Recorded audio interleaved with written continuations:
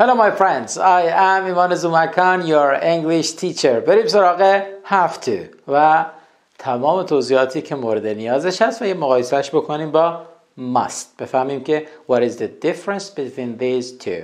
چه تفاوتی بین این دوتا هست. ببینید بچه‌ها, I have to یعنی من مجبورم. دقت کنید. I have to که تلفظش حالت ف میگیره. I have to. من مجبورم برم میشه چی؟ I have to go. بفرمایید. I have to go. من مجبورم درس بخونم. I have to study. مجبورم رانندگی کنم. I have to drive. مجبورم درس بدم. I have to teach. Okay. مجبورم انگلیسی صحبت بکنم. I have to speak English. I have to speak English. خب ببینید بچه‌ها, دقت بکنید. مثلا میگم اینا داروهامه. This is my medicine. دقت کنید اینجا.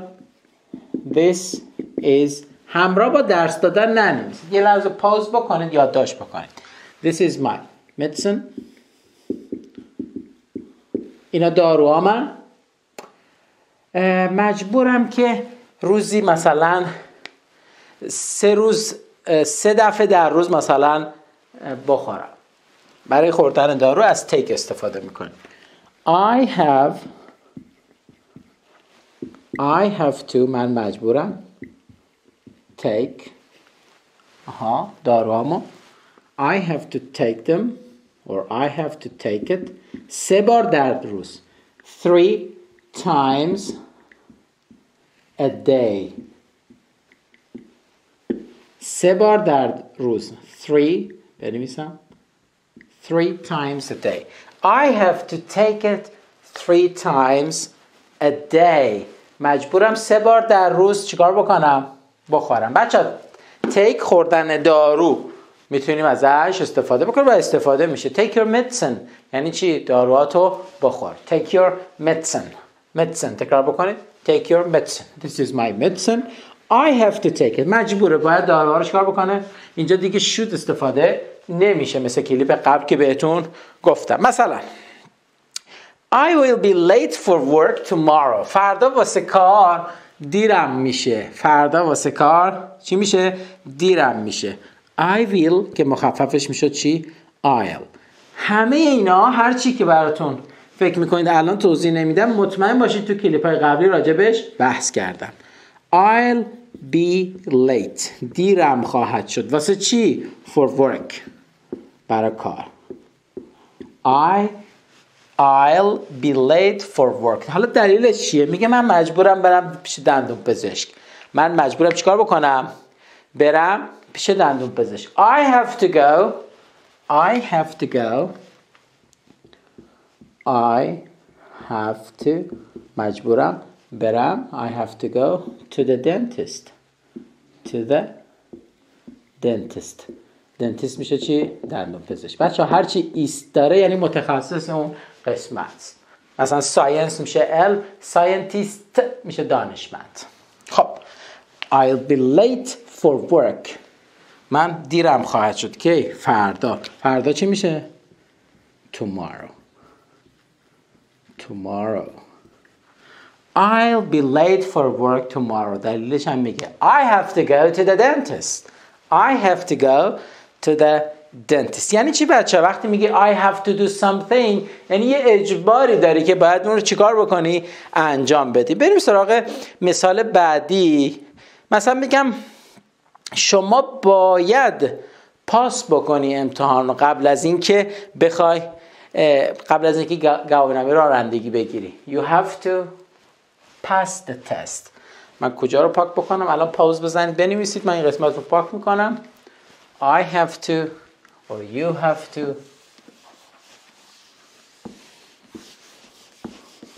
pass the test.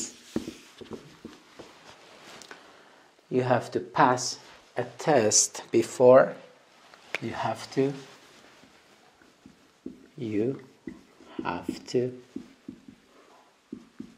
pass a test. یه امتحان رو با چیکار کنی؟ پاس بکنی. Before you can get a driving license. Before قبل از اینکه شما بتونید before you can get بگیرید driving license. Driving license. Driving license یعنی گواهینامه رانندگی. Driving license. پس چی شد؟ You have to pass a test. باید یه امتحان رو پاس بکنی. Before قبل از اینکه you can get بتونی بگیری driving license. Before you can get a driving license. گفتیم قبل از تمامی اسامی ما باید a رو داشته باشیم. اگر مفردن باید a رو داشته باشیم. اگر جمع هم هستن تو زبان خودمون ولی برای اونا غیر قابل شمارشن بازم باید a رو داشته باشیم. مثلا توی فارسی میگیم که من معلمم ولی توی انگلیسی میگیم چی؟ من یک معلم هستم. I am a teacher. Okay? You have to pass a test before you can get a driving license. قبل از اینکه بتونی بگیری get a driving license گواهینامه رانندگی you have to pass a test. باید امتحانی را پاس بکنید. You have to pass a test. خب بریم سراغ مثال بعدی. Janet starts work at 7 o'clock. Janet میگه جنت شروع میکنه کارش رو. Janet starts زمان حال ساده است. اس گرفته به خاطری که سوم شخص هست. starts شروع میکنه چیو؟ کار. Janet starts work at 7 o'clock در ساعت 7. at 7 o'clock. خب so she has to get up at 6. پس باید چیکار بکنه؟ باید ساعت 6 بیدار شه که ساعت 7 کارش رو شروع بکنه. پس پس میشه چی؟ so باید she has to get up بلند شه ساعت 6 at 6. خب به چه نکته ای رسیدیم؟ آقا مجبور بودم مگه هفتو نبود؟ داره هفتو بود مجبور بودم. پس چرا اینجا هستو آوردیم؟ آها برای سوم شخص ها از has استفاده میکنیم. پس یه دسته بندی میکنیم. اینجا رو نوشتیم بچه. This is my medicine. I have to take it 3 times a day. این داروهای منه. باید 3 بار در روز بخورم. I'll be late for work tomorrow. فردا واسه کار دیرم خواهد شد. I'll be late. دیرم خواهد شد for work tomorrow. فردا واسه کار. چرا؟ I have to go to the dentist. باید برم پیش دندون پزشک. خب اینا رو من پاک میکنم. بریم سراغ دسته بندی که کجا از هفتو استفاده میکنیم کجا از هستو در معنای مجبور بودن و اجبار. ببین بچه ها خب دقت کنید. I have to go. You have to go. تو باید بری. They have to go. آنها باید برن. We have to go. خب اگر گفتیم مثلا Sarah and Janet چون 2 نفر شدن بازم میگیم چی؟ have to. یعنی من برای من مجبورم I have to. تو مجبوری you have to. They have to. We have to. Sarah and Janet have to. اما برای she, he, it و اسم یه نفر مثلا Janet اینا رو چی استفاده میکنیم؟ has to. باید برن. She has to go. باید بره. She has to go. It has to go. بسته به جملت فعلت رو استفاده. مثلا اگه بخوام بگم مامانم my mother has استفاده بکنم یا have سوم شخص غایبه از has استفاده میکنم. مثلا my friend رفیقم باید درس بخونه. My friend بازم میگیم چی؟ has to study.